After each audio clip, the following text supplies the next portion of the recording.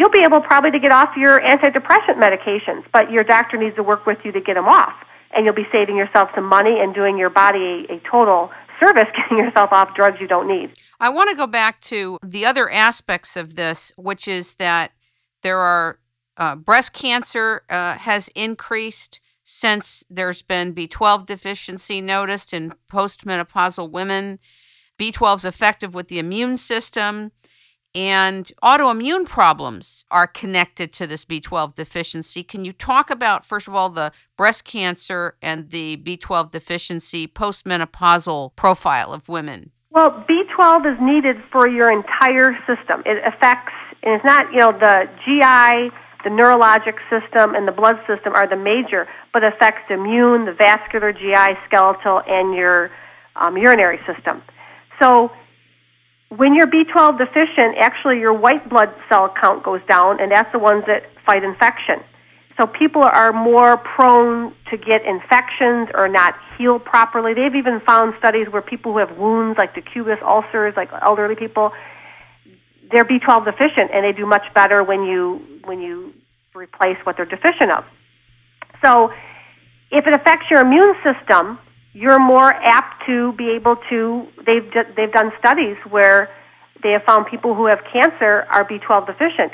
The other thing with cancer that they have to realize too is that anytime people get chemotherapy or radiation therapy, that destructs your B12. You need B12 for your blood.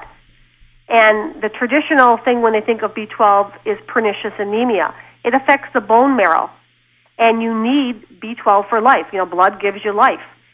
That in itself, they're finding a lot of cancer patients that are B12 deficient. In fact, we're finding they're going to be doing a study on patients receiving chemotherapy and radiation where, in fact, where I work, there is one group that they're finding so many people are B12 deficient that have going through chemotherapy. Of course it does, because it just, it affects the bone marrow. So you need more B12. And sometimes oncologists, they give B12 in a multivitamin cocktail they give intravenously. But if they're using just 6 micrograms of B12, it's not enough. What we found is cancer patients need a lot more B12 to replace what the chemo and radiation is doing to their body, and they do much better. In fact, a true story is I have a hairdresser who has colon cancer, stage 4, and she has had this for 4 years, but she had surgery on her colon, removed it, was good for 2 years, came back, and now colon is clean, but she has it in her lungs, like 17 different nodules, and some in her liver. They can't remove them because they're too hard to get to. But it's stage 4, so it's through her system. She's been on chemotherapy for 2 years, has never received a blood transfusion or platelet transfusion. I give her, with the permission of her oncologist, because she swears, and it does, I give her a B12 injection every week. She gets a B12 injection, and now she's learned how to do it herself. So weekly she gets hydroxycobalamin, and it just improves her energy. She's able to work, and it's 2 years. Her tumors aren't shrinking, but they're not growing, which is good, and she still gets her chemo. The chemo really wipes her out. But when you think about this, can you imagine the amount of money we could save? A lot of cancer patients are on Procrit, which is very expensive.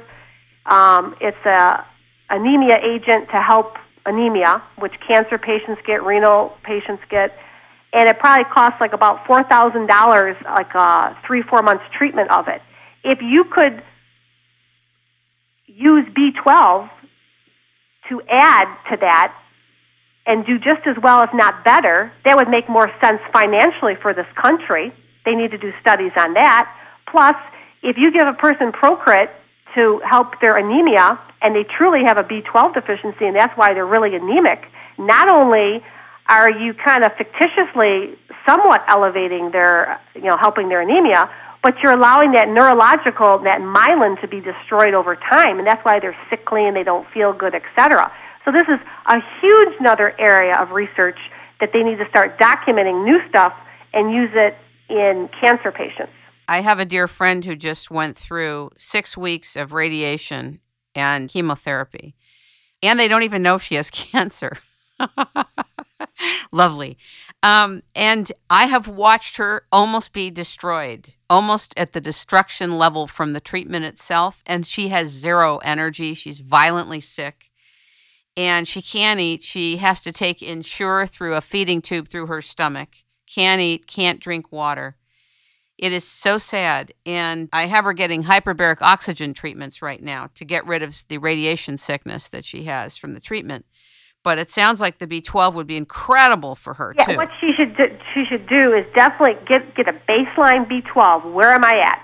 And we kind of advocate now not even doing the MMA homocysteine because those are all over and you just use a different range, but definitely get a baseline B12, even if, say, she was fine, okay? Because sometimes they may have given her like a B12 injection after a treatment. Who knows? Because I think they're starting to learn about. I'm hearing more oncology centers going, hey, they're starting to do the B12. In fact, they have learned through my hairdresser that she now hears the nurses at the oncology center saying to the patient, did you get your B12 shot?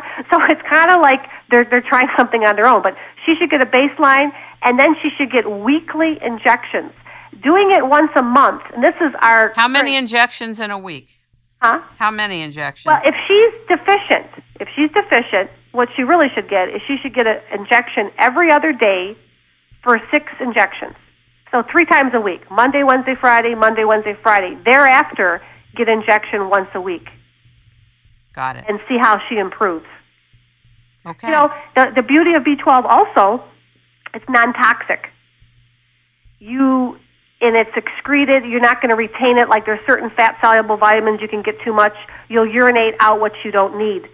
To give you an example how safe it is, we give 1,000 micrograms, which also equals a milligram. So people think, oh my God, 1,000 micrograms, oh, that's so much. It's not. Because we know for safety, we can use a certain form of B12 called hydroxycobalamin. We use it for cyanide poisoning. They've been using it in Europe for decades, or maybe like 10 years. We finally introduced it in the U.S. probably, I think it was 2007 or 8, that we now use it as a treatment for cyanide poisoning. And what they do, they give the patient 5 grams of B12 mixed in a solution of saline, and they infuse it in the patient over 15 minutes. 5 grams equals 5,000 times the amount of one B12 injection, the 1,000 micrograms. It's 5,000 times that amount, infusing it intravenously in 15 minutes.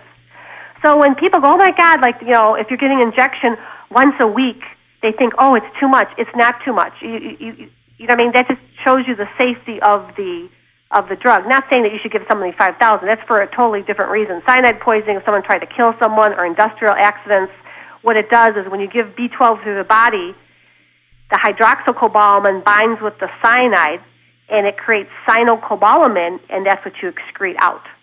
It's so complex, isn't it? Yeah, but it's very safe, so you don't have to worry. And the treatment protocol in medical textbooks for decades, when someone is B12 deficient, they usually give a shot daily. And we say every other day just so people they think like, oh, if a shot is hurting too much. And it really doesn't hurt much. You could give it daily times 6 or 7 or every other day so you get that initial 6 or 7 in, and then you can go weekly. Some people, for maintenance, do well on bi-monthly, like every 2 weeks a shot. Other people do well on weekly shots. Now, the literature, they always say you give a B12 injection once a month. If you talk to people who truly have B12 deficiency, they know week 3 they are dragging. That makes no sense to make them wait a month, especially when they can self-administer it. It's not toxic. It's safe.